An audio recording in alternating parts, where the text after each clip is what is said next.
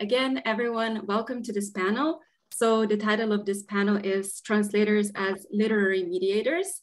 And the topic of this panel is the importance of the mediating role of translators in different countries and within different cultural environments. So what we're going to talk about is the focus of different cultural environments and what defines them and the role of literary translators in them. So our participants today, Ruth Kemp, Lawrence Schimmel, and Simona Škrabec come from different countries, and they work as literary mediators in different environments as well. So I'm going to do a very short presentation, and after that, we're going to start the panel. So Ruth Kemp is a literary translator working from Arabic, German, and Russian into English. She translates fiction and nonfiction, and has a particular interest in history, historical fiction, and writing for children and young adults. Her translations include books from Germany, Jordan, Morocco, Palestine, Russia, Switzerland, and Syria. So welcome, Ruth. Our next guest is Lawrence Schimmel, who is a bilingual author writing in both Spanish and English, who has published over 120 books in a wide range of genres. His writing has been translated into over 40 languages, and he himself is a prolific translator into both English and Spanish, and has translated over 130 books of fiction, poetry, essays, graphic novels, and works for children. So, hello, Lawrence. And our last guest is Simona Škrabec, who is a translator, essayist, and a literary critic. The main focus of her work is on translation from Slovene to Catalan and Spanish, and from Catalan to Slovene. She has introduced several modern Slovenian authors to the Spanish and Catalan readers, and has been establishing connections between these cultures for over 30 years, and has also received some awards for her work as a translator. So hello, Simona. So without further ado, I would like to ask my first question, and perhaps we can start with you, Ruth. How would you, in short, present your role as a literary mediator within your environment? What exactly do you do? Hi, thank you so much for having me. So I'm a pretty much full-time translator, but I do a few things on the side. I translate adult books and children from 3 languages. I work from Arabic, German, and Russian, as you said. Most of my work is non-fiction, but increasingly I'm doing more children's books, and that's the area where I suppose I'm most energetic. So besides, I'm lucky, a lot of the work comes to me. I get an email from publishers asking, would you like to translate this book? Because they've heard by word of mouth that that's something I'm interested in. But I'm more and more spending time advocating for books from countries where I would like to see more books translated. At the moment, I've been trying to advocate more for books from Ukraine, for example, but particularly across the Arab world, we don't see many books being translated from Arabic. And so together with other colleagues through World Kid Lit, this community project, which Lawrence Schimmel started, together with 2 other translators and literary activists. So in that community, and then also in another community of Arabic translators called Arab Kid Lit Now, we're always looking for ways to champion books written in Arabic, for example, which we think would work well in English, and show them to publishers, translate samples, write about them on the various blogs that I contribute to. So in various ways, I'm trying to connect people, connect publishers, agents, translators, and make the most of this growing community that we've got together celebrating World Kid Lit, whether it's on social media, by email, or whatever. So we'll talk more about those various ways that we connect and use that community, but that's it in short. Thank you. Ah, that's great. So you mentioned that you have more than one role, to say. Yes. Yes. Lawrence, would you also describe your experience as such? Sure. I also am wearing many hats. Not only by creating and translating in multiple directions the same way that Simona is. I mean, you're doing fewer languages, Simona and I, than Ruth is, where Ruth is translating from more very different languages. And, she's also working in something that she had been working on for a while. With the various roles, with the various languages, I think is a reader. That's how I think of myself. I read voraciously. I read all across the board. I write across the board, but I read lots of things, and I find lots of books that I want to share with lots of people. And so, there's a lot of times where I get commissioned to do translations. There's a lot of times that I find books that I just fall in love with and say, go knocking on doors to publishers until I find someone who's interested in them. There are lots of inequalities in the world, and they're reflected in the publishing world as well. And so there's a lot of, I have a personal commitment that I make sure that I translate at least one writer of color every year in any direction, just because these are voices that are not otherwise being focused on. I try and translate a lot of LGBT writers. I particularly translate, so I run a small poetry publisher, and one of the things we started in 2014 was an imprint called Periscope, where we publish translations of poets, women poets who have published at least 2 books in their own country, so they're not a one-book wonder, but they haven't yet been published in English. And so we've been actively trying. This was something I started when there was number crunching that had been done, and it was posted on, I think, Words Without Borders, saying that everything translated into English in the US, fiction, poetry, and nonfiction from all languages, all genres, only 26% were by women writers. So there's a lack of women's voices that are not being translated. And I certainly experienced this as a translator, especially from the Spanish into English. The government support from the countries that do offer government support is very often very misogynistic. And so some countries, Argentina is very egalitarian. It doesn't matter if you're Cortázar or a 16-year-old girl in Ushuaia, they will support any Argentine writer, but other countries tend to be, just to call out Mexico, I didn't do the most recent one. They haven't been funding their program for a while, but the penultimate funding program, only 9 out of the 60 grants for translation of Mexican works, all of them were for women writers. I mean, there's an extra, and so, I feel that part of my things that I can do is try and redress that by training the writers in this. Oh, sorry, I lost you. I think we lost you for a bit towards the end.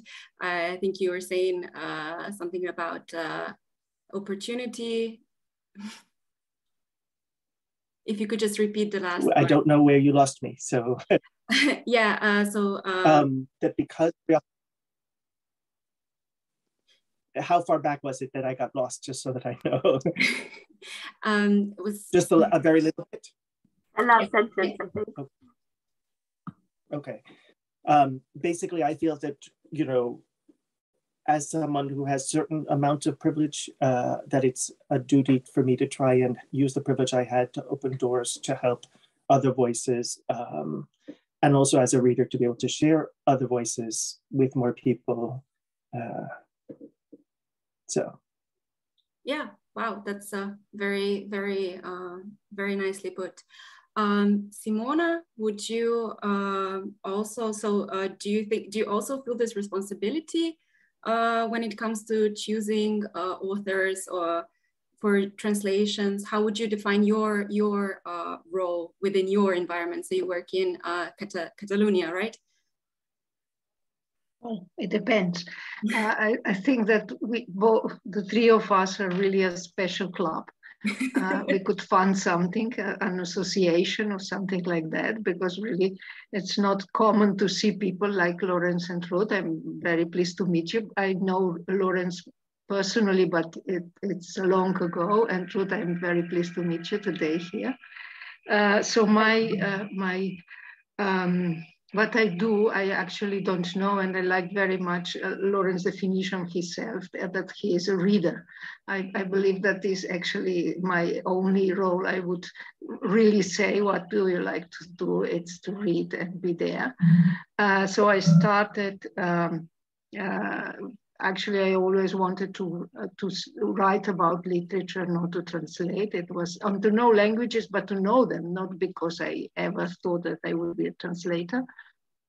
So that is still my first motivation to do anything, is that I like the book, or that I think that there is something that must be shared or explained or interpreted.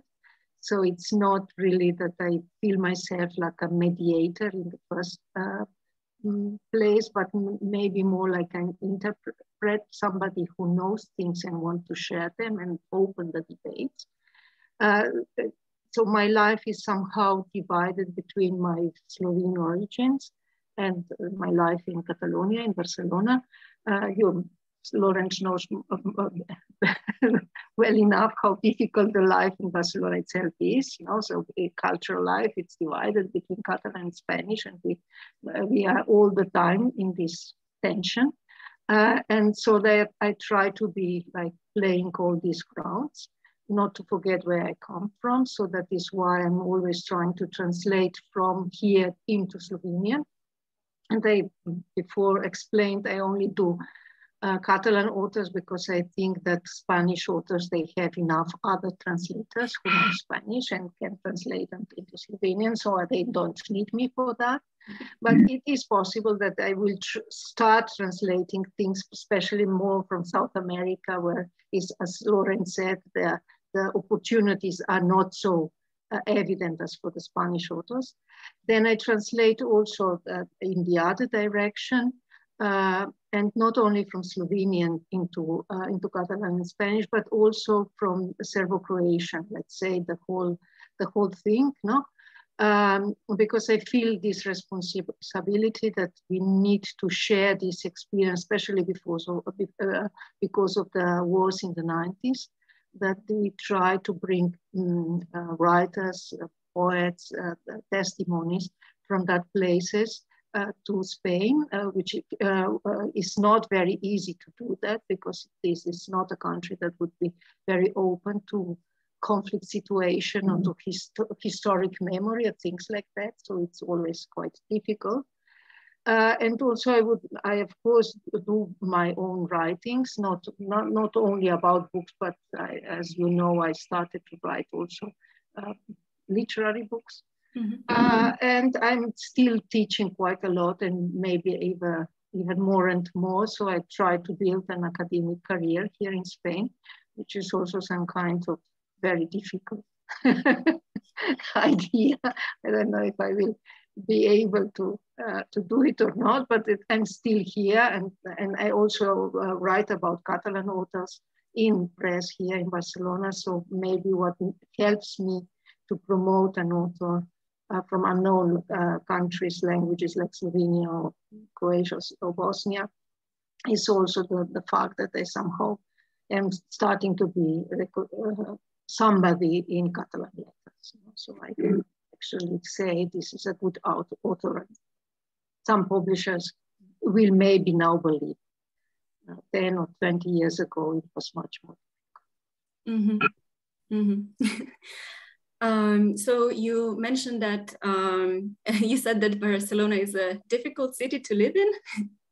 Well, it is not it's interesting, but it's not easy. You know, if you are living in the middle of Paris, you would not have this question, in which language should I write or what should I translate? But Barcelona has this double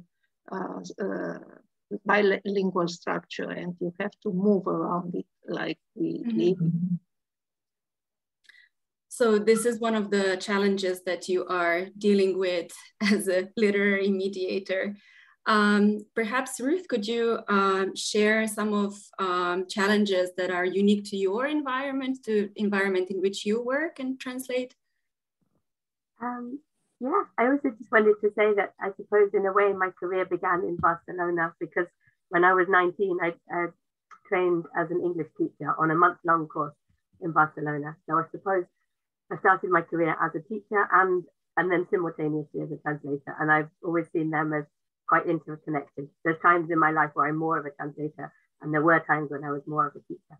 I always wanted to ask Simona, what do you teach when you're teaching at university? Is it more literature or more translation? Well, here comes another language I teach now.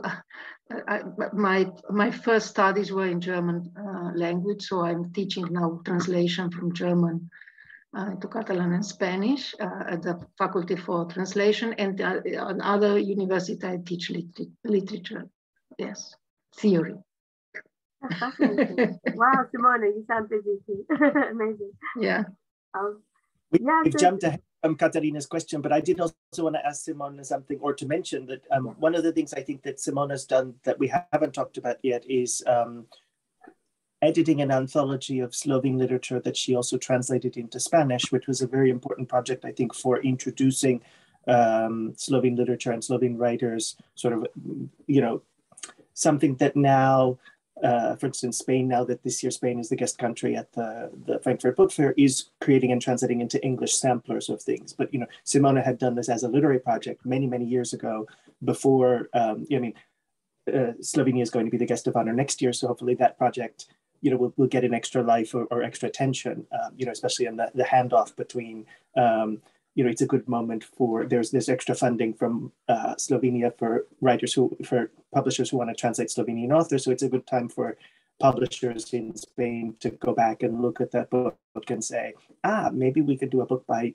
you know, one of these authors. And so I think as a literary mediator or as a tool for discovery, that sort of project is invaluable, you know, and especially, you know, Simona, as someone who's integrally in and from the two cultures that she's working between, you know, she didn't just translate an existing Slovene anthology, but put together her own selection. So I don't know, Simona, if you can talk about that project I'm thinking, but, you know, that was something you didn't mention in your introduction that I think is such an important and valuable.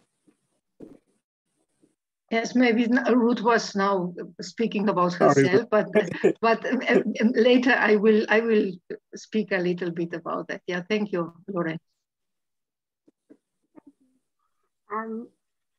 Yeah, you asked about the challenges for the languages or the countries that I work with, and I'd say it is really different for each of the languages I work from, and the challenges experienced not just for me, but for the community of translators I'm part of. It's a very different experience for each of those three languages. Personally, one of the main challenges is maintaining three languages at this high level. And sadly, it's often my Arabic that suffers, which is frustrating because I feel like if I have any spare energy to mediate or be an activist or champion literature, it's Arabic that needs it more than anything. And really that's one reason among many that I specialize in children's books, because I'm able to read more and able to read more comfortably. And the flip side to the, well, speaking about Arabic a bit more, the biggest challenge I would say in translating and sort of importing Arabic literature into English is the lack of agents and how little is known among publishers of the community of translators and the community of readers and experts. And I think a lot of publishers are keen in principle to explore an Arabic author or take on a book in translation. But if they only know one translator, that's only one opinion that they'll hear. And really they need to be receiving book reports from a number of agents, a number of translators, and to have a community that they can rely on to go to them for a second opinion, a third opinion, and so on. And I think that's the stage that I'm at with Arabic personally, and that's as a community, is trying to get out of this bottleneck where until now it would be individual translators writing to a publisher, pitching a book, but doing that on their own. And then the publisher might think, yeah, great, but now what do I do with it? I still don't know if it's a good enough book. And so now we're trying to be more organized, support each other, help each other with pitching, recommend each other as readers, and create not just a community, but also an impression of a community that publishers can go to for sort of expert advice. And that's both in the adult literary world, but also for me, especially for children's books. With my other languages, the issues are not the same, because for German, there's a lot of agents working who are in contact with English language publishers and do very well to represent their books. And that's one reason I have a lot of work that comes to me without me looking for it particularly, and recommended for books that a publisher has heard about at Bologna or Frankfurt Book Fair, either from an agent or from the foreign rights rep. And actually in Germany, it's more common that it's the in-house foreign rights rep who is selling the rights rather than a separate literary agent. But that's, and also there's very good funding. And I think we'll talk about that more. That often is the crux of it. And then Russian is somewhere in between. There's agents, and there's a really wonderful new agent representing Russian children's books. It's just getting established. And now, of course, with this awful war, that's on hold. And there was funding for Russian literature. Of course, no one can go near that. And that's everything there is on hold, which is one, well, of course, is one reason why I've been particularly keen to work on Ukrainian, my own Ukrainian as a linguist. I've been learning it for a couple of years and collaborating with a friend who's my teacher and a co-translator, but then also developing relationships and with literary agents, for example, Zenia Tompkins in the US, and translators in Ukraine, for example, Hannah Lely, because it seems like, of course, such an important time not only to support and platform Ukrainian authors, but on a personal level, it's a really important counterpart to the work that I do, translating Russian authors who individually, of course, are no less worthy of being translated, but Russian as a language, as a colonial language, as a sort of form of soft power, has enjoyed a lot of privilege for a long time, and it's really important for me to balance that out and help support Ukrainian authors at this time. And I hope going forward, I hope this interest doesn't stop now. So yeah, it's all different for different languages. And then, sorry, I will stop in a minute, but one thing I do through World Kid Lit is also try to connect publishers with translators for other, some might say smaller languages, not necessarily small, but less well represented. And for example, Maltese, which is a language very close to Arabic, I've been trying to help get some Maltese books to the attention of English publishers for a while. That's slow progress, but there's something wonderful in the pipelines. Yeah, that's enough for now. So this is my sort of interest. Thank you. Yeah, I mean, you do translate from so many languages that there are many challenges. I'm very greedy. No, and actually mentioning that you need to work that for Arabic, for example, you also take the role of a literary agent. That's something that was going to be one of my next questions. But before we jump to that, Lawrence, I think we haven't heard from you regarding unique challenges in your environment. Would you perhaps share your experience? I don't know. I mean, maybe something that we can talk about, and this is something that Ruth and I share that's different, I think, for Simona, that Spain as a country translates from lots of different languages. English doesn't translate very much in general. So there's a lot of work that, I mean, I also, like Ruth, wind up acting as a champion or an agent for projects, or, I think of myself, as a Jewish mother, a matchmaker, and I just love matching the right project to the right editors, even if they're not mine.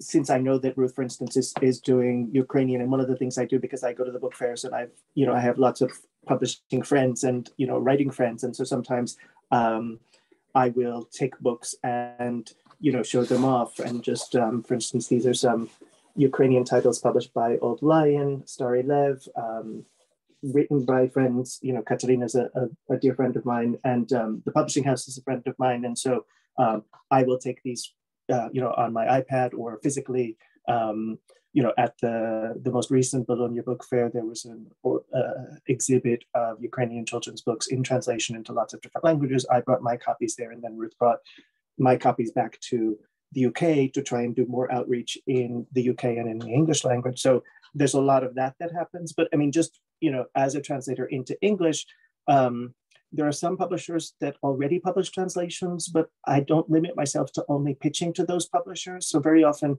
the right project may be to a publisher where thematically it is a perfect match, but the publisher hasn't done a translation before. And so I wind up having to educate a lot of times, both the publisher who's buying the book and very often the publisher who's selling the book to, how does a right sale happen? And especially, with a children's book, you have the rights, you have a disc fee. This is something that not all publishers know. Not all publishers who are buying a book understand that, or selling it. They don't know what to charge, how much to charge, how to divvy the translators are not given a royalty. So being treated fairly is something that is very difficult. The question of recognition is something that is a big problem, where very often translators are not mentioned, not only on the cover, sometimes not even inside. I've translated in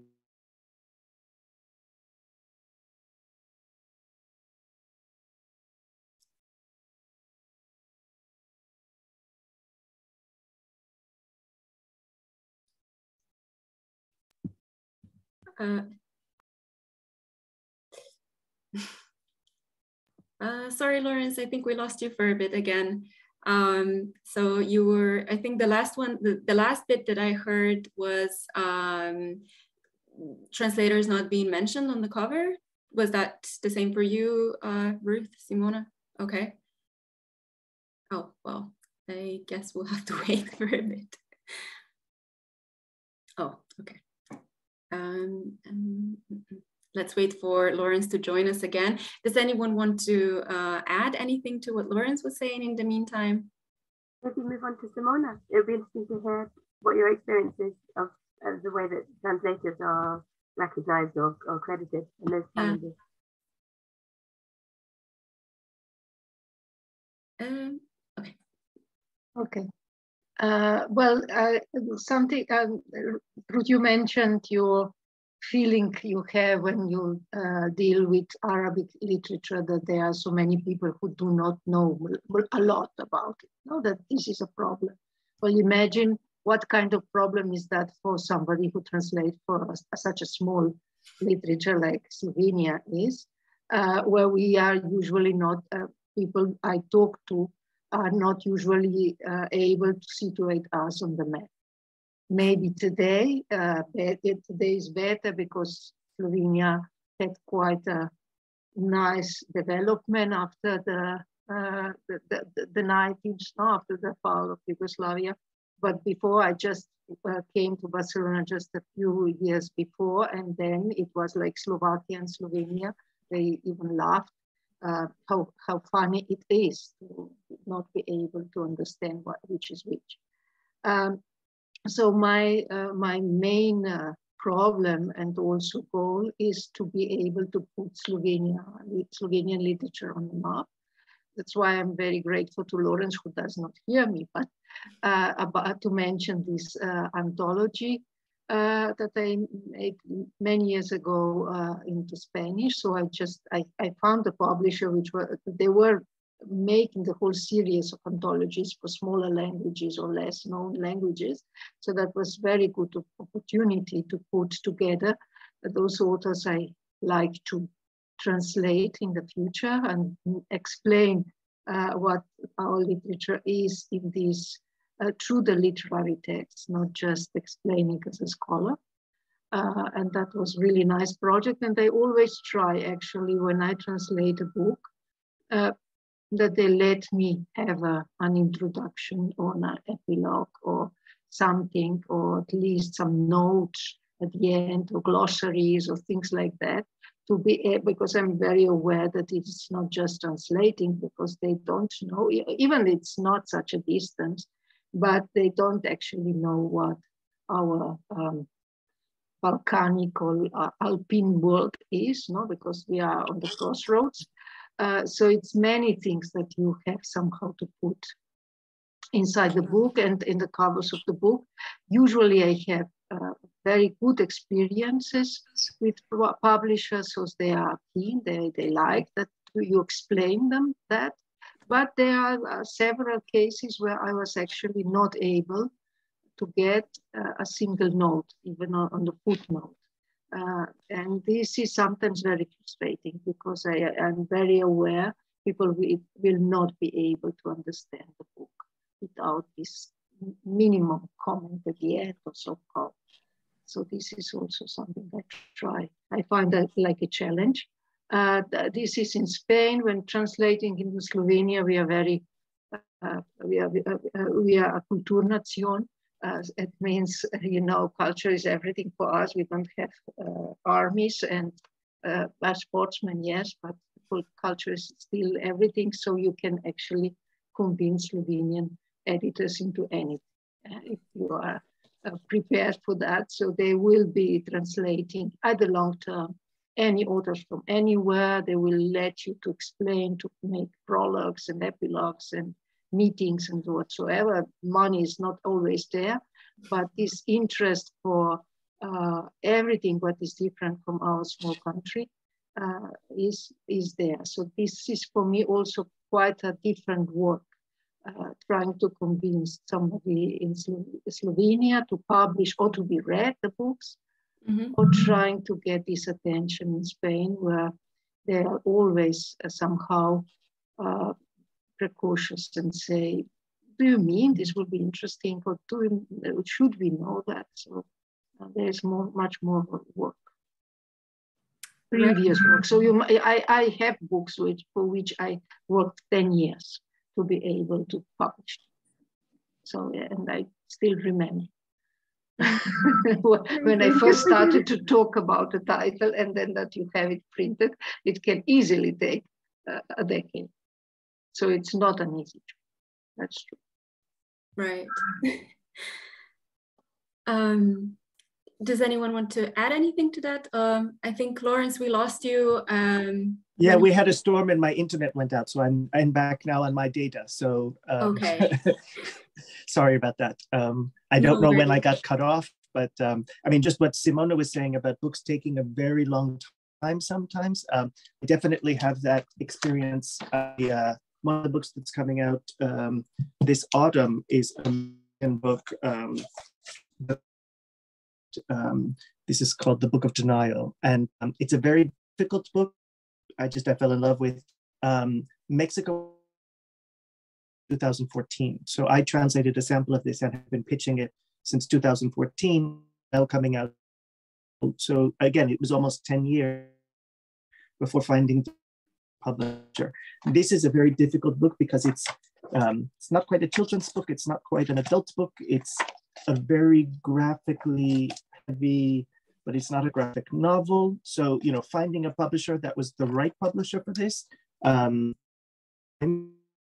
In the end, it's coming out from a new imprint from the American publisher that mostly has done children's books up until Enchanted Lion, and they've just done a new imprint called Unruly, illustrated books for adults or for all ages. And so, but this was a case where I've known the editor for years. I've never had projects that were quite right for her, but to me, so much about pitching is the matchmaking. It's learning editors. And so since I'm in touch with so many editors about my own books, the books I translate, the books by friends, so a lot of, I don't recommend other projects, you know, just, you know, by publishers or authors that I'm friends with.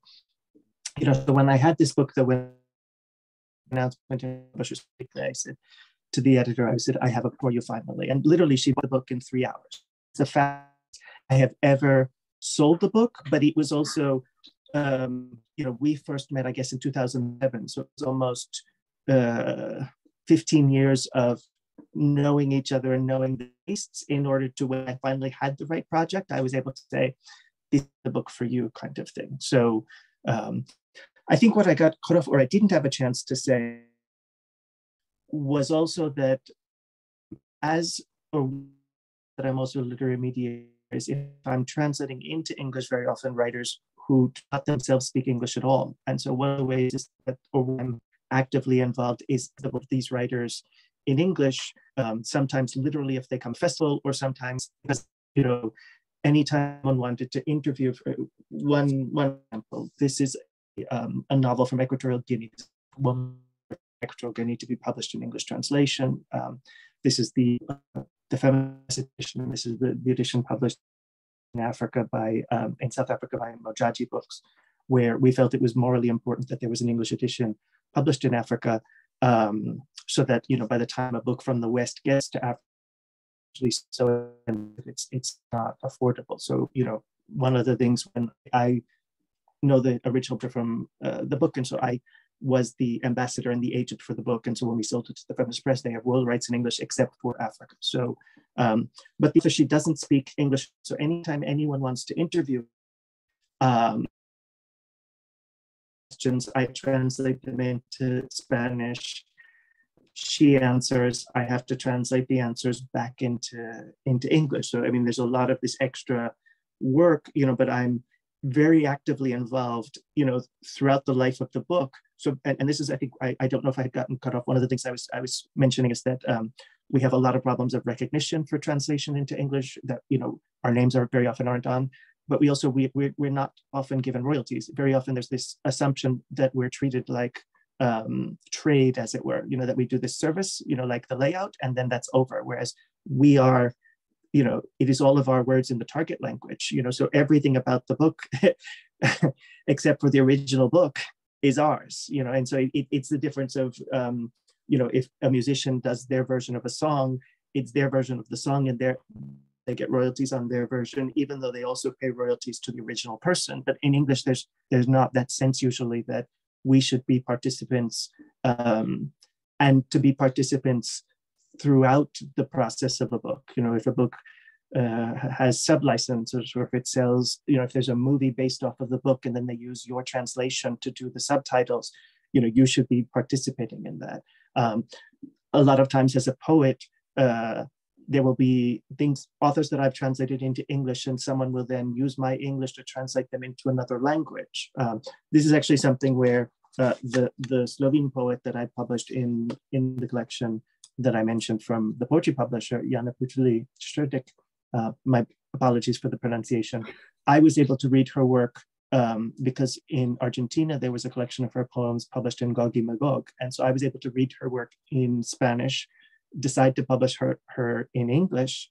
And curiously, there's a publisher here in Spain who read this book in English and was able to commission a translation of her next book to be published in Spain, translated in Spanish directly, but the editor, because the editor doesn't read Slovene, you know, so it was an interesting way that through the translations, it opens a lot of doors, and especially I think for certain publishers or translations from certain languages. I mean, I know, for instance, the first title we published was from the Estonian, and then from the English, this was translated into Arabic, and it was the very first Estonian book ever translated into Arabic. So, you know, I'm not directly involved, but I have this sort of avuncular pride that, you know, by making cultural space for these voices, that has helped them to go on and find other publishing opportunities and to reach other readers, either directly commissioned or through other. So this is also something, I don't know if I'm jumping in too much, but since I dropped off, I don't know where we are right now. But I did want to mention the relationship between translators who've translated the same authors. So this is a special kind of thing, and it's not anything formal, but I know, for instance, my Prevajalci, who's my translator into Slovenian, she has also translated some authors that I've translated. And so very often we are gossiping and saying, you know, or I'll be working on a book and I'll send her the manuscript and be like, you know, oh, you should check this out because you might like it also. And the same with Kazumi Umi in Japan. She's translated 2 of my books into Japanese, but she and I have also translated some of the same authors. And so again, we'll also be, you know, we share information, we share projects. Anne Cohen-Bucher is a translator from Spanish and English into French, who's in Belgium. And we first met because we had both translated a Spanish author, Llanos Campos, and but then she has wound up translating. She was asked to translate a book of mine by a publisher without knowing that we know each other as colleagues, as you know, and so that's just an extra literary mediator or translation to translator relationship that I think can be special. I think, Simone, I don't know if you had translated into Catalan Brane, was that right, when we first met? And so I had published in English a poet that Simona has translated into Catalan, and that was how we first met years ago when that book had been published. And I came to Barcelona for a visit, and so we met up in person as a way of sharing information, I guess, and good colleagueship.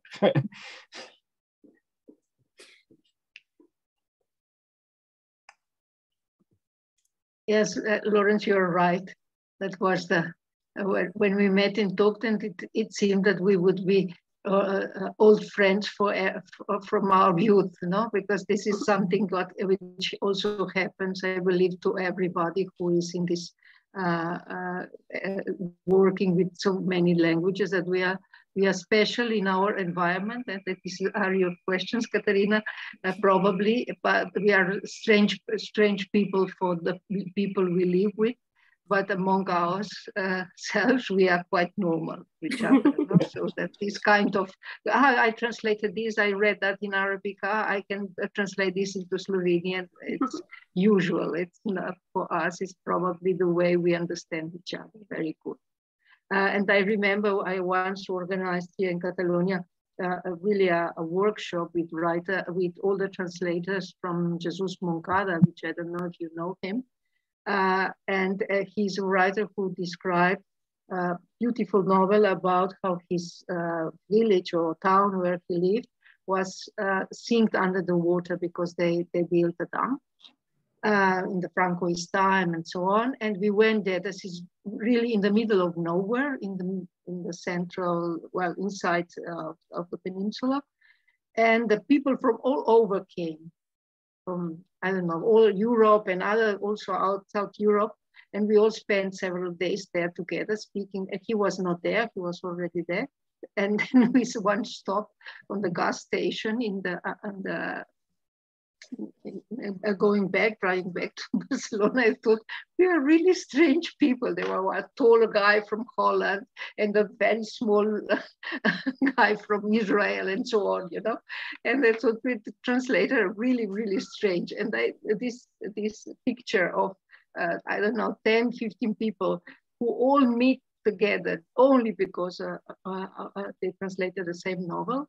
They fell in love with the same novel. I always think that this is something very special net that we build through this kind of work. It's not just work, it's not just money, it's not just building bridges for cultures, but also for us as a persons. I believe that it makes us somehow richer. I would say, though, sorry to jump in again, Ruth, but I would say that it's, it would be much more uncommon, this multilingual, for me as an American, than it is here in Europe. To me, this is a very European, a normal European, even just in Barcelona, you have the multilingual, Spain is a very multilingual place, but I think that Europe and the idea of this multilingual, multicultural Europe is something that is so integral in a very different way than the US, where I'm from, or the UK, where Ruth is, where I think the monolingualism and the xenophobia is much, much, much stronger. So I would also say that I think that as since both Simone and I write as well as translating, and I think that is also something, it's different in Ruth's case. Ruth, I don't know that she would have time to write anything because she's translating from so many different languages all the time. But I know that certainly as a poet, for me, the translation work I do is definitely part of my poetics, if that makes sense. And I think that it's very enriching for my own writing, a lot of the translating that I'm doing. And that very often there are, I've been privileged to take place in Slovenia, actually, a number of workshops of authors translating one another, which has been a rewarding thing. One thing I was going to show, this is a novel written in Latvian by one of the participants in a children's workshop I took place in. I think we were in Dane or Piran. I forget where we were in 2012. And all of the writers who took part, we are different characters in this novel. So for instance, this is the Suns, the dog, the perro, who's named Lawrence, like me. And so all of us are characters. This is the English translation by Janita, that was published by the Emma Press in the UK. But as a result of that, though, and this was something that before I got cut off, Ruth had mentioned Maltese. And so one of the participants was a Maltese author who also is a translator, Claire Azzopardi. And so these are two books that I translated into Spanish, written by Claire in Maltese. I didn't translate from the Maltese, I worked from the English. But at the same time, there were a lot of times that the English as a bridge, especially working between inflected languages, is very deficient. You know, I mean, if I need to know, if it just says the teacher translating into Spanish, I need to know, is it a male teacher, female teacher, non-binary teacher, various things like that. And even though I don't speak Maltese, I didn't just translate the English, I went back to the Maltese. So very often there were things like, so this book is about all these cats, and all of the cat names, for instance, in Maltese, they rhymed. And in English, the translator had done a literal translation of the different names. And I said, can I make up different names that rhyme in Spanish? You know, so one is called Puma and Espuma. So, you know, o cobrizo and chorizo. So I made up different names. And very often, since Claire speaks Italian and translates from Italian as well, there were times when the syntax that between Maltese and English had been very different. And I said, well, how would you say this in Italian? And that solution was perfect for my Spanish. So, you know, working together directly with the author, even though I don't speak Maltese, you know, but that was something that definitely came out of these European multicultural workshops, you know, multilingual workshops, where we worked with one another and then, you know, and talked a lot about the solutions and the problems that came up. I mean, I remember in a, you know, so my father jokes that I write books for children and books you don't want your children to find. So there was a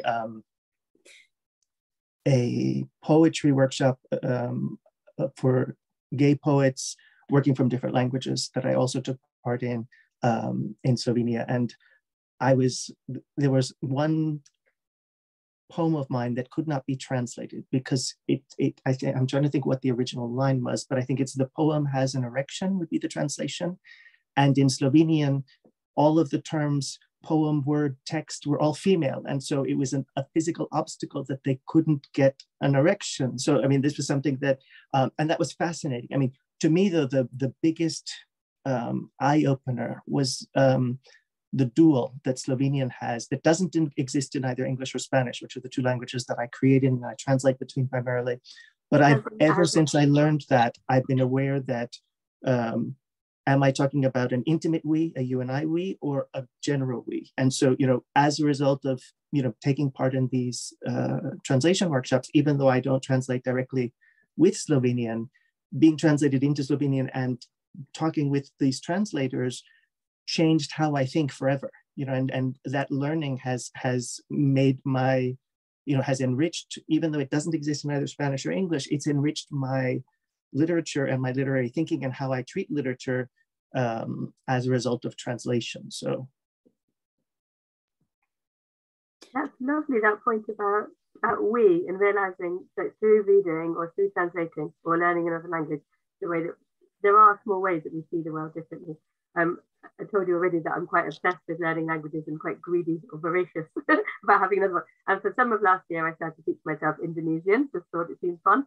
And the one thing I remember is that there are two words for we. There's one that includes me.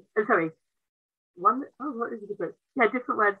One that includes the speaker who you're talking to. So we with you or we without you. And that's such an important nuance that we just don't express in that way in English. And we have similar challenges with Russian. With Russian, sometimes it's the lack of the, and Slavic languages generally, the lack of the article. So it's the thing, a thing, are we going to mention this thing again? Does it matter? And all the time thinking, how much more information do we need to give? How much more information do I need from the author? And these are things that I think that, you know, as literary mediators, these are things that come up. And so, I mean, just as another example, I'm friends with the Icelandic author-illustrator Áslaug Jónsdóttir. And this is a book of hers that I thought was just delightful. The original book is called Eg vil fisk, which in English I can say it's I want fish. I worked with Áslaug to translate the book. I had studied Old Norse when I was in university, and Icelandic, because it's isolated, had no linguistic contamination. So basically my Old Norse dictionaries were still valid. And you know, she had done the layout for me with the Spanish translation I prepared. You can see it's I want fish keeps getting bigger and bigger as the child keeps wanting the fish. I had to change the title though, because it didn't work in Spanish. Spanish uses two different words, pez for fish that's alive and pescado for fish that's, and that actually, you know, the book is all about a child who doesn't yet have vocabulary and the parents thinking they know what the kid wants, and the kid keeps saying, I want pez, but she really wants pescado. So in Spanish, it actually works better, but we had to, you know, I changed the title to Mar sabe lo que quiere, Mar knows what she wants. Galician, though, this is the Galician edition. So Galician doesn't distinguish between the pez and pescado. And so I had used the Spanish layout that Áslaug had prepared and, you know, showed it around, and we couldn't find a publisher in Spanish, but a publisher in Galician wanted it. So I then translated the book into Galician. I don't generally translate other authors into Galician, but I had self-translated 4 of my own children's books into Galician. So I do have experience doing it. It's really laborious, but Galician as it's written is very mathematical, and it depends on which government is in power. Sometimes it goes closer to Portuguese or closer to Spanish.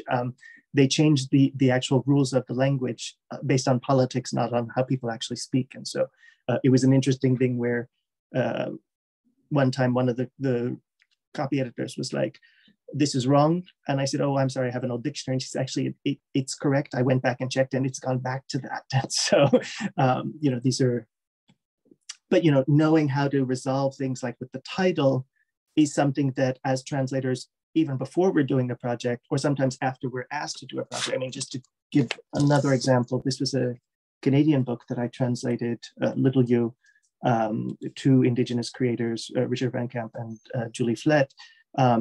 In English, it never genders the you who's being addressed. So it shows different Indigenous families and different combinations of parents and or caretakers and children, but the you is never addressed. And in Spanish, all diminutives are gendered.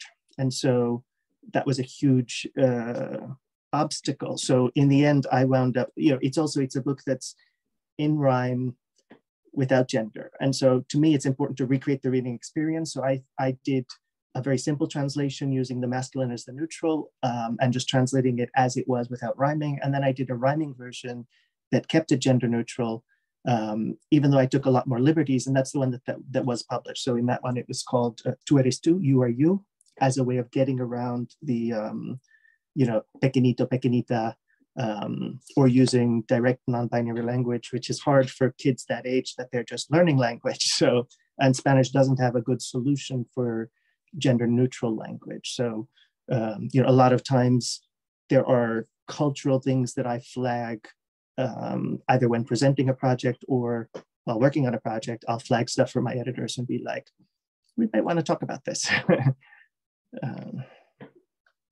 One thing that, just to mention from this book, the author in Spanish uses curandero. And I was like, okay, I am a white male American translating a Black African woman. I cannot use the word witch doctor. That's just a colonialist term. And so I, you know, had long conversations with my editor and we decided to leave it as curandero in the original rather than use this loaded colonialist language. So these are, you know, maybe more specific details about books, but, you know, they're the stuff that I love. You know, they're things that come up that I just love finding solutions to, if that makes sense. And it's sort of, you know, when you can resolve something like that, and bring it to readers and recreate the reading experience for them, that's the best thing, I think. And we have another question to Simona. I'm really interested to hear how different your work experience is working from one language or to the other. So working from Slovenian into Spanish or Catalan, is you work in a similar way? Like your relationships with authors, the way you work as an agent for them, is that different for when you work into Slovenian? Well, it was, but now I changed the country. You know, that is for me, in these 30 years, a very interesting experience is actually how I left home. I suppose you both will understand that, no? Lauren, especially because you write also in Spanish, so you feel how your fidelities change, no? From the beginning, it was, of course, they have to know who we are. It meant Slovenians coming to Spain. And now somehow is really important for me also that everything I know, all the knowledge I have now about what is Barcelona or Catalonia is also known abroad, different. No? So this is for me quite an experience actually of seeing how you change also. Not only your work changes, but the way you see yourself is evolutioning and changing all the time. So, and also with language, I also remember that you said you struggle to preserve your Arabic on the level. This is for me also, no Slovenia, of course I speak Slovenian with my children and that's it. And they are all now grown up and they don't live with me anymore. So who should I speak Slovenian to, you know? And all the, I don't know, there are new words are produced today because there are so many changes. So I still remember when I first paid with a contactless card in the supermarket in Ljubljana, they said, je brestična. And I said, what is this? My God. And they just translated contactless in a very tremendous Slovenian because we do produce this kind of new words.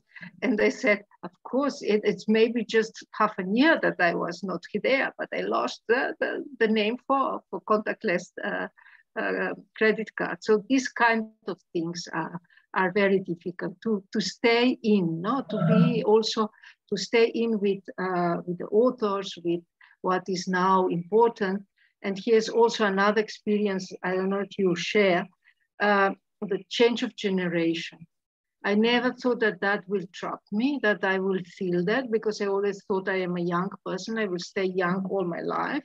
And then suddenly you look behind and say, oh, they behave like you are a professor and they just came, no, and something like that. Or vice versa, that you have a very clever young people and they think you are an old woman and why should you actually have any opinion about us? You don't understand us.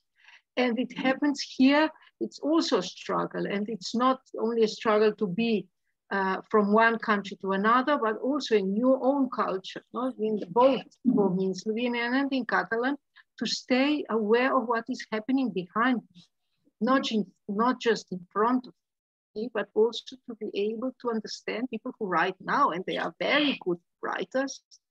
The new generations, I would say, this is, at least in both these small cultures I see, is that there is a new interest in literature, maybe because life is tougher than it was when we were young.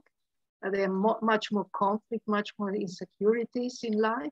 So the literature that is now produced is very interesting. And also we have in Europe now this generation, Erasmus generation, no? People like yourself, Katarina, that don't know what is crossing a border because you never show a passport anymore. And but I lived with the idea of Iron Curtain still, no? And going to America was like going to the Mars, very far away. And now not anymore. So this is also for this international exchange is very different. Speaking with people who have 20 years today than those who have 40 or 50 only, yeah? Because world changed. And this is also a challenge, I believe, that we face somehow, not to be able to keep putting these things together, no? Different things. And for translator, maybe we are more aware about that not everything is the same, no? Because people who do not transmit, they just believe that their point of view is the one that exists and there is no others, no? But we probably, because we deal with that all the day long, you have the sensibility of saying, oh, I don't understand that, or I was wrong because the other is having another way of looking at things. Mm-hmm. Talking about that, I mean, I think it's important for us as translators to also know what books we're not the right translators for. You know, I mean, that's something that, you know, so often our lives are about this precarity that we need work and there isn't enough work. And that's, you know, no matter what languages, and, you know, the work isn't paid enough. And so it's very hard to turn down work, and especially very hard to turn down paying work. I mean, there's, I was asked to translate, personally, I don't do well with sports books. So I know nothing about soccer. And every time, the very few times I've had to do live interpreting, which is very different than translating, I've always stumbled that someone has made a soccer reference and I didn't know it. And luckily the audience knew right away. You know, there was something, fuera del juego, which was offside rules. You know, I didn't know what it was. The audience knew exactly. And we, you know, the person who was speaking made a joke and said, he's American, he doesn't know from soccer. So, you know, but, you know, actually the book is, I think, very successful in Slovenia. It's published by Malink. It's the Futbolissimos by Roberto Santiago. And I was asked to do it. And I said, look, I know friends who are professional translators and they are hooligans, you know, one of whom had worked for FIFA. I said, they will do the book. They will do a much better job translating this book than I will. This is not the right book for me. In this case, it's not so much a generational issue like Simona was talking about, although that does come up. I mean, there are things that I don't have the right connection to, that I say, you know, there are younger translators that I will say, why don't you ask this person and this person, their affinity is stronger for this particular book, and they will be a much better translator for this book than I will. And, you know, that's also a way of helping make sure that the new generations, not just of writers, but of translators, also wind up having access to things, to opportunities. You know, I mean, I mentioned that I translate at least one writer of color every year in any direction, just to make sure, because those are writers that I've never been asked by a publisher to translate a writer of color. You know, these are always projects that I have to find and I have to go knocking on doors. But I'm doing a private mentorship with a young Black translator, Leila Benitez James, and we're co-translating an Afropean novel. And it's been fascinating. You know, I mean, it's been fascinating, the stuff that I take for granted. I don't have the pedagogy. I never trained as a translator. I am a multilingual writer, and I wound up starting to translate because publishers started asking me to translate in one direction or the other. And actually being translated from Spanish into English was something that gave me a lot more confidence that my Spanish is good enough that other people are translating into English. I can also translate into Spanish, that, you know, my Spanish was considered worthy in that way. And, you know, working with Leila's been fascinating. There's lots of stuff that I wind up teaching her with the nuts and bolts of things, and the relationship works both ways, you know, and that's the intergenerational thing where she aims higher than I would in many ways, you know. So we won a National Endowment for the Arts Translation Fellowship for the project that we're working on. And it was a thing where she said, no, let's take this book and we'll shoot for the stars. And she did the application and we were granted that, you know. So there's a lot of stuff that it's not just my imparting from the top of the mountain knowledge, you know, that it's a collaboration. I made very sure that we split any money 50-50. You know, so we had done a sample for a publisher, and so everything was split 50-50. I'm not an old white guy trying to get a cheap assistant, especially in this case with a younger Black woman as my co-translator. We are 50-50 co-translators, even though I have translated over 130 books and she has not yet published a book translation. So, you know, I mean, it's but it's not unequal in that sense. You know, there are things that we each bring to the relationship. Just the other thing with the change of generation, I was going to mention. So as an author, my first short story collection is being translated again into Spanish in Argentina. And it's coming out this fall. It's the 25th anniversary that the book was published, and the translator is only 22. So he's younger than the book. For him, the book is historical fiction. So that was just a weird thing for me as an author, because I also feel like Simona, that it's like, I still feel like I'm just starting out, and because I'm the one who has to bang on publishers' doors all the time to, you know, get them to take on projects as a translator or writer and things. So, but I did also want to ask Simona what your experience is writing or self-translating. That is, do you ever self-translate your own writing? Because I know you write about both Slovenia in Catalan and Catalonia in Slovenian, but I don't know then if those things, I know that my experience as a writer, I write differently about Spain in English and in Spanish. And so, and I tend, except if I'm doing bilingual books with parallel text, I tend not to try and self-translate at this point. So, which is an interesting, I don't know, actually Ruth was going to, I wrote one poem in German during the lockdown, the COVID lockdown with my, you know, Wörter book. And, you know, it's something that doesn't exist in anything except for that German edition. And so, and I was like, but I shouldn't self-translate it. This is my first, you know, creation in German, you know, and Ruth was, when she had time, she was like, I'll translate it. And so it was just a, always have time to say I'll do it. I'll try to do it. We'll have to do it together as a collaboration. I don't know, Simona, how you write about both Slovenia and Catalonia, if there's a difference, and if you do self-translate. Yeah, I have a very weird experience about self-translating. I published my first literary book in 2019, and it was about my, well, let's say, about my travels. You know, I was now for 6 years the chair of the Translation and Linguistic Rights Committee of PEN International. So everything you said about having this consciousness of helping people who are not having the same opportunity for cultural exchange, that was my daily life. Really, I traveled quite a lot also. And then at one point I said I have to put all that on paper because I don't know anymore who I am. So it's time to start. So would be prepared. It will come a day or another that you will feel I have to write about myself. And I wrote that, and that is so a nice book of 100 very short stories. They happen everywhere in the world, and I am like a protagonist because I needed to put myself there because everything else is not connected. So it was like, oh, let's do that. And had a quite nice reception here in Catalonia. And then, of course, I agreed very early also to have a Slovenian translation of that, and that I would translate myself. And in the meantime, pandemic happened.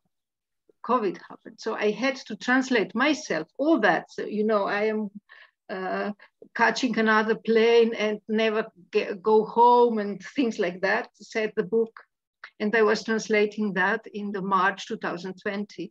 So first lockdown. And it was terrible to see myself not being anymore what I was. It was a historical Simona just in a few weeks, really. And also the book speaks another thing about a word that we lost. That is just external, but internally for myself translating, I really was happy to have all this training of translator, because I obliged myself not to change anything. Mm. You know, because it would be so easy to change it. And it is actually a book about translation, but it's not about my travel, about myself, but it's actually about how you explain the same anecdote to other people.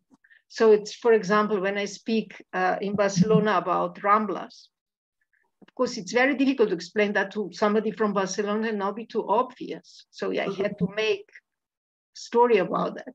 And then when you explain about Martín Carpan in Catalan, nobody knows who it is. So the story must be told, but in the way that then I can translate it into Slovenian, and it's not too obvious for those for who Martín Carpan is the national hero. Or there were some stories that were different in Slovenian, really, the same words, but the way to read about, to tell about it, and that was a very nice experience. Not a comfortable one, because I also speak a little bit about my childhood and some difficult family stories. And of course, you know, the writers, they always, much easier to explain that to the strangers in another language, but when you have to translate that into your language and you know your mom or your dad will read it, it's not so nice. No, it's like, let me see. My mother said, I am reading your book. And I will tell you when it's finished. So that is more or less what I got from her. No, it's not good, not bad, nothing, because of course there are stories who you can understand in another way. In original, in Catalan originals, maybe just anecdote or something, not, but in the other side for somebody else can be really very strong, what you explained there. Yeah. I would love to read this. Lawrence, please translate it. Or co-translate it. This reminds me, though, I mean, at the workshop that I was in there was a gay poet from Switzerland, and he writes, he translates between French and German, but he only writes in French because German is his mother's tongue. And so that his mother cannot read what he's writing, he writes in the other language. And so even though he speaks both and translates between them, it was just the mother tongue, the literal mother tongue. This is the tongue that his mother speaks. It is difficult for him to write in that because she could read it then. And it, even if she could read the German, it's different than if she reads it in French. So. That's very interesting. And thank you so much for sharing these anecdotes and funny stories about stories. And I'm afraid we'll have to wrap it up pretty soon. So let's do one last question. So you've mentioned a lot of highlights of your work. I especially like how you all kind of stress the importance of having like a good network and connections that you make as literary translators, also among other literary mediators, sorry. So is there anything else that you would like to point out as a highlight of your work? Ruth, would you like to start?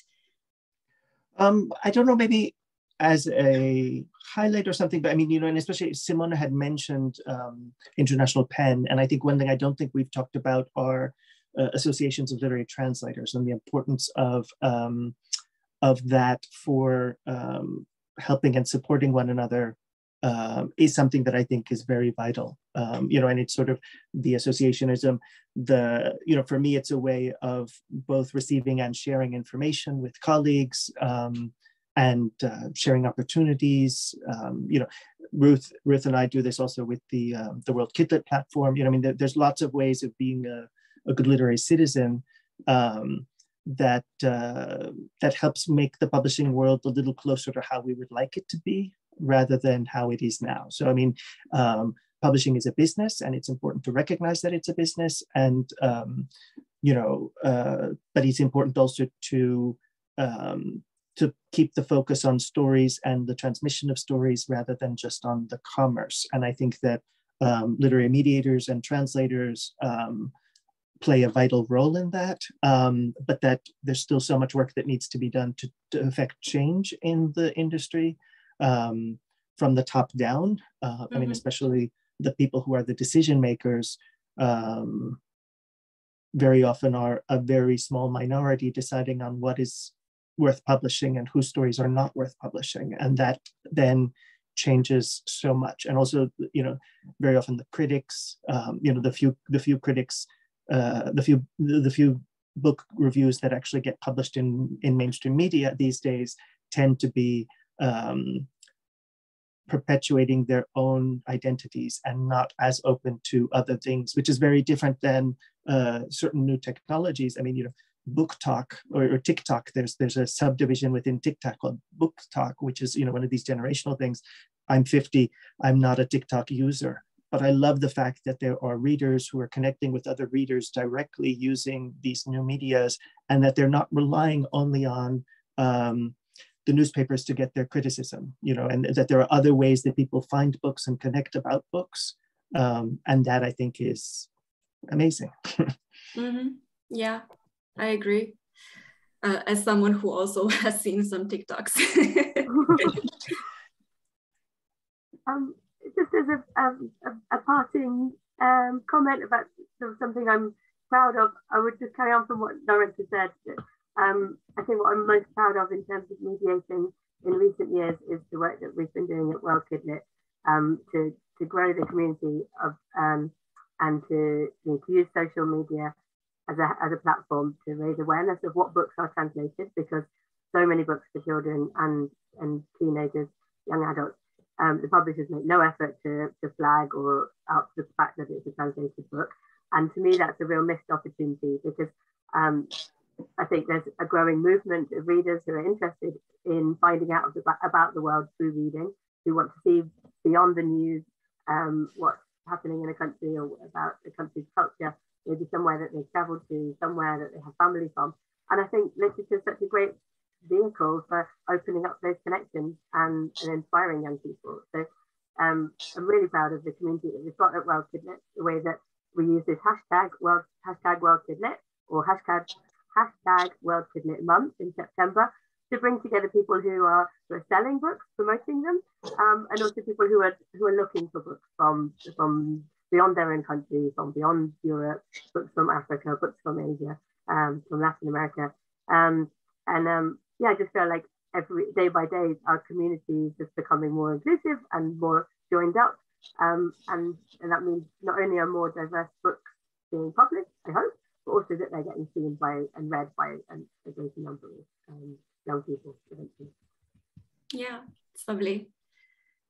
Simona? I would agree with everything you said. I would add also, which I try to do, is to change the academia, not only to bring people who think the way and are open-minded, but also that, as Lawrence mentioned, these decision makers are very few always. And one of the very decisive decision makers are actually the academia, because they decide what will stay, what is canon, what should be. Also, they have a lot of influence for the public money, who is a good writer, who is representing us, and so on.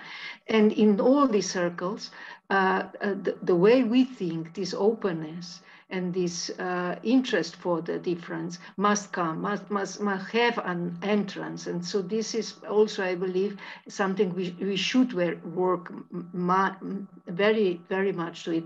If you have influence on that, try to change really the structure of the way we deal with literature, because we can't have the looks that were characteristic for the 19th century and see the literature like something very national and closed in one state or country.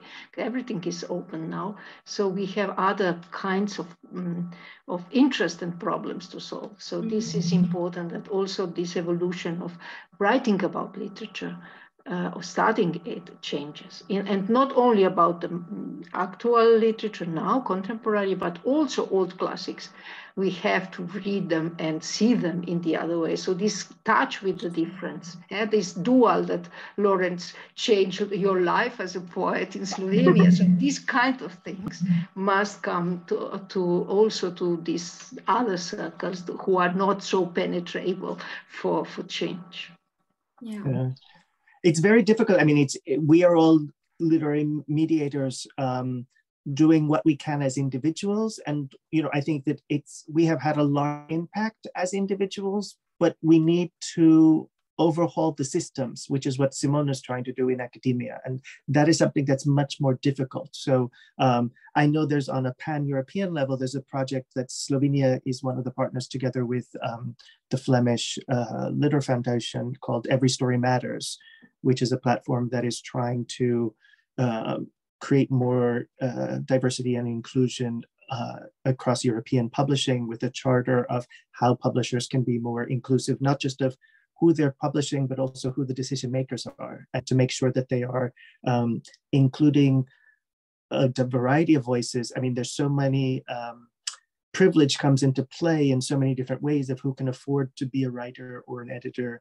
And then that affects whose stories wind up getting told or who's telling the stories. And so, you know, there's much more need for people to be able to tell their own stories, and for decision makers who say, no, this story is worth telling, because I think that we normalize absences. And so, I mean, certainly within children's books, I've seen so often, I mean, signing at Sant Jordi, which is this April 23rd in Barcelona on the Ramblas that Simona mentioned, everyone gives a book and a rose on this day. It's the celebration in Catalonia. And, you know, it's an amazing thing. As an author, it's my favorite holiday ever.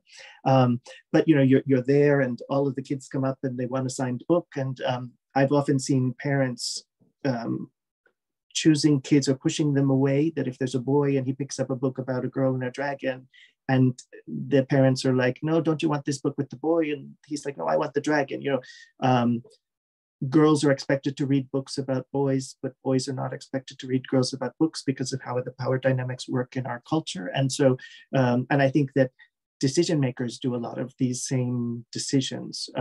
You know, why is it that we can write a book with LGBT families if it's about being different or overcoming homophobia, but it's much harder to publish a book that's just about, I want a new pet that happens to have two moms or two dads? You know, very often the decision makers, they will publish occasionally at the big houses, they will publish that book that's about overcoming diversity because that's how they see that it fits. And then once they've published that book, they don't need any other LGBT families. Even though we have lots of other lives and do lots of other things, they see this is the one acceptable way to publish this book about overcoming, you know, triumphing over homophobia. That's acceptable. But just having fun, that's very often, that's a much harder sell, and certainly a much harder sell to a larger publisher. So, you know, that's the change in the overall structure that needs to happen, that needs to diversify so that we have the plural, diverse world that we live in is fully represented in the books that we have access to